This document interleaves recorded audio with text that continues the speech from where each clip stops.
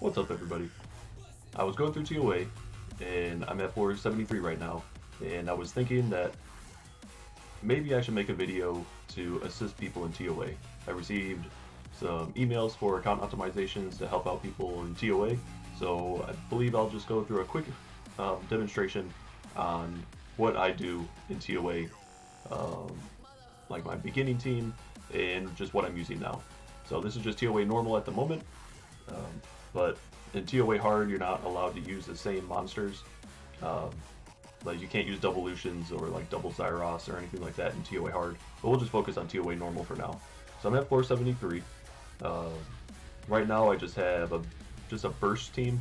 This team right here that you see on the screen is just this will get me all the way to floor 100 by itself. I don't have to change anything out. It kills all the boss floors by itself, but it's just a big burst damage team that probably a lot of people won't be able to accomplish until they're later in the game.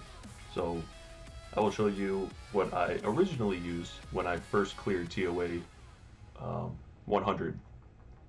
And yeah, so we'll just get right into it. So Beretta is the first monster that I use.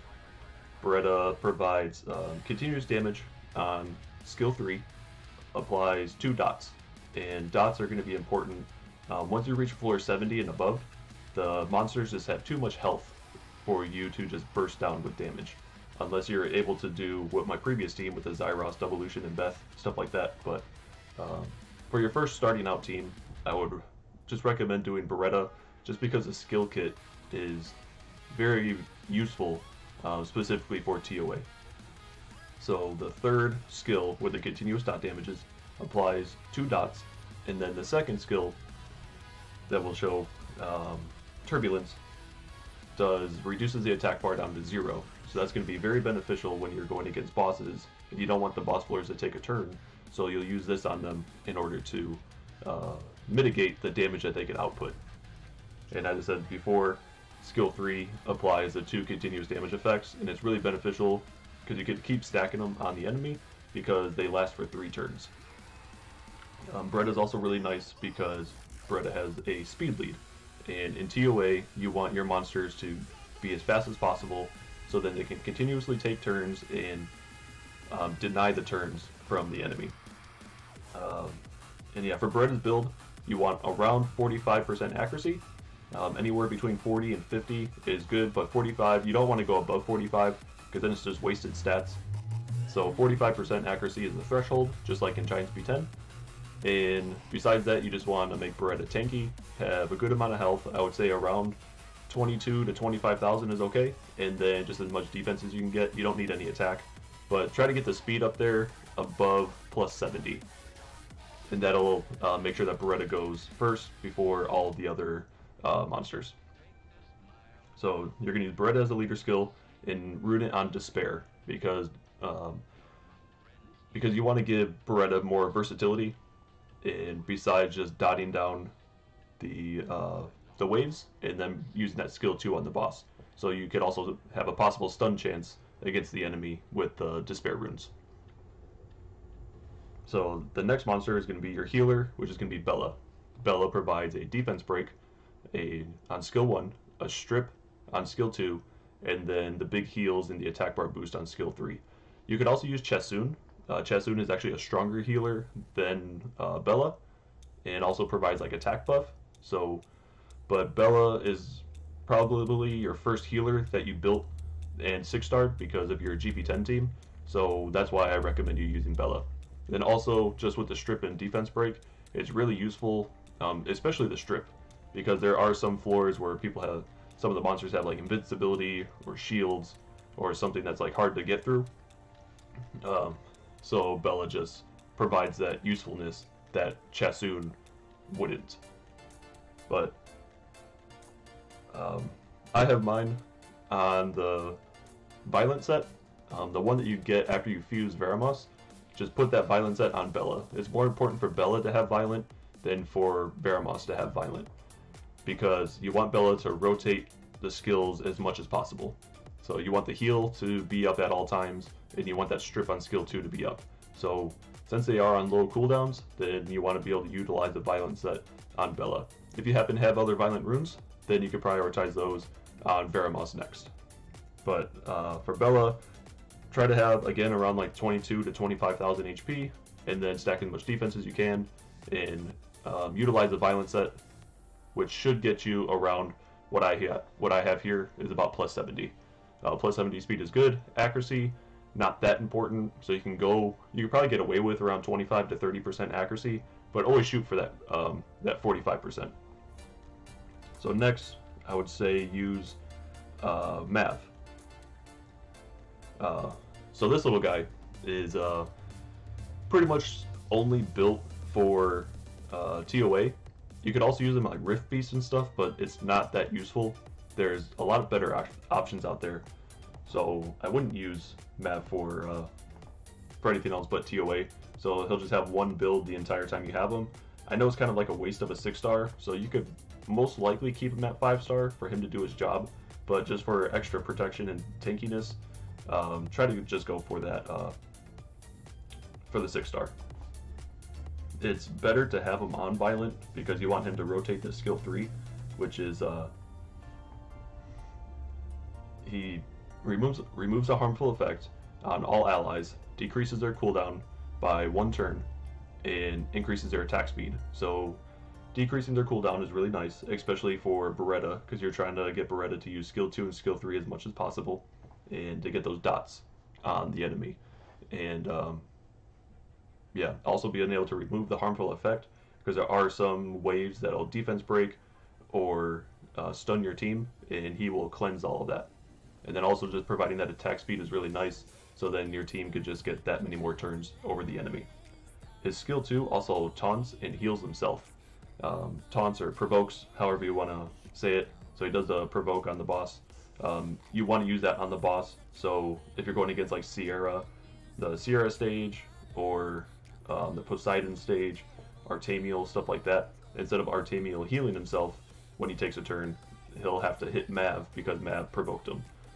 Instead of Sierra putting bombs on your team, then she'll just use her first skill on Mav because he uses the provoke. So it's just a very useful skill. And if you don't want to build Mav and you want to just use like fusion monsters, then you could actually fuse Jean, the Light Paladin, which is right here. And she also has the provoke on all enemies for 2 turns. And then she also provides a shield and cleanse on skill 2, or the invincibility and cleanse on skill 2. And then she also heals on skill 1. So she's very versatile and very useful for a TOA, but if you don't have the resources to build her, and you have a Mav, then it's okay, you can just go ahead and build Mav. For his build, you actually want him to go after everybody on your team, because everybody's going to use their skills, and then he'll prioritize his skill 3 when it's up, and then you could he'll rotate their skills by decreasing it by 1 turn with his skill 3. So next on the team, you do Veramos. Veramos is pretty much the standard build that you'll build him for Giants, Dragons, TOA. Just pretty much he'll be built like that for the rest of the game.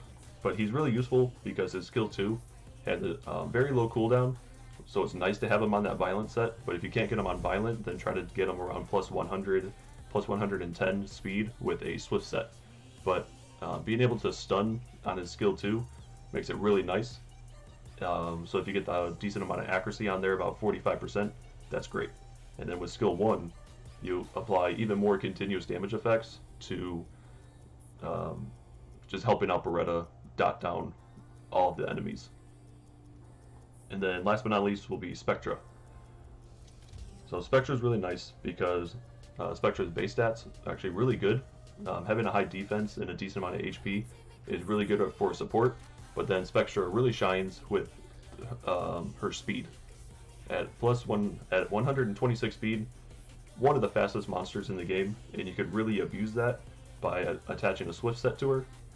And the reason why Spectra is really good is with the skill 3, reduces the attack bar by 30% on all enemies, and decreases their attack speed for 2 turns. So you get the attack speed buff with Mav, and then you get the decreased attack speed on the enemy with Spectra. So it's like 2-for-1 combo. Well, now you'll be 60% faster than the enemy while these buffs are on. So that's really nice. And then skill 2 inflicts damage proportional to the enemy's max HP. That's really nice, especially against bosses. Deals a ton of damage against bosses, and then if you have Bella do the defense break on the boss, and then Spectra goes after that, then Spectra does huge damage. And and then the benefit of having Spectra to be really fast will be when Mav, so she'll like constantly rotate this skill because she's going to be the fastest one on your team, and then Mav will rotate that skill with his skill 3. And yeah, and all these guys you do want to have about 45% accuracy, so if you can manage it, try to get 45% accuracy. The main ones you want that accuracy on, though, are on Beretta and Spectra. Veramos, it's okay if you don't have the 45%, you can do like 30, 35%. Bella, you should try to be pushing 45%, even 55% with Bella, just because after you're done clearing TOA, you're going to transition over to Dragons, and you want that 55% on your Bella Dion. And then Mav, anywhere between like 20 and 35% is fine. If you could hit that 45% threshold, that's good, so then you can land that provoke more often. So now we'll just get into some runs, and I'll just showcase how this team works on auto. And this was the first team that I built when I first started trying to clear TOA. There are some floors that it struggles on. I don't know them off the top of my head at the moment, but yeah, so I don't know the ones off the top of my head at the moment. But as you can see, Mav helps rotate those skills with the skill 3, and all the dots in the stuns, you're pretty much just doing like turn control and turn manipulation. So yeah, the stuns are really effective, like on a Lucian. So then yeah, the Lucian just can't clear the wave to clear you, like kill you and stuff like that. So as you can see there, Beretta landing the dots, and then whenever they take a turn, those continuous damage, they stack up after a while, and it just does big damage against the enemy. So it's going to be a little slower than like the average team, but this is definitely one of the safest like auto teams that you could have, that is reliable and could do the floors all the way from floor 1 all the way to floor 100. And this was the team that I used to clear floor 100 on both Lilith and whatever the guy's name is. I can't remember. But yeah. But I used this team on both of those. So you will come into somewhat of a struggle on like the Annabelle and Juno stage. That's the floor 100. Just because Annabelle with the defense breaks, and then the Junos, if you land too many dots on them, then they just constantly heal themselves. But another benefit to Veramos is he can cleanse every single turn that he takes. He'll cleanse your team.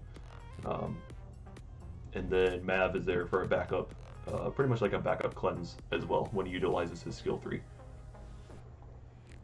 Yeah, but I was just running my TOA, and I was just thinking the struggles that I had in the beginning, like how to rune certain monsters, what to build, what's useful, and all these guys are running like Nat 5s and like 4 stars I don't have yet. So this is kind of nice as like a free-to-play team. I believe you do have to summon Spectra. I don't know if there's I think there is a secret dungeon for Spectra. I think the only one that you have to summon that you can't do a secret dungeon for or find through like the scenario would be Mav, I'm pretty sure. But like I said before, if you can't, if you're having a hard time finding Mav, you could also do like summon stones to see if he's in the rotation, and then if not, then you could try to fuse Jean.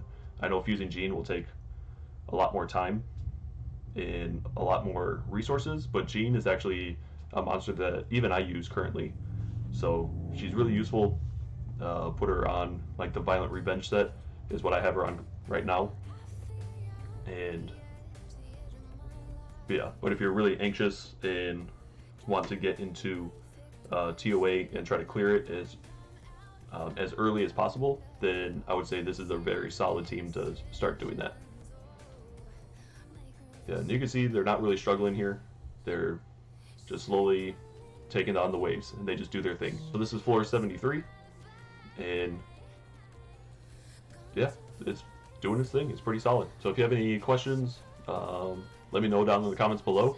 You can let me know some of the monsters that you use. I just wanted to showcase just like the beginning team in order, and like a free-to-play team for people just to see, and just to see how it works.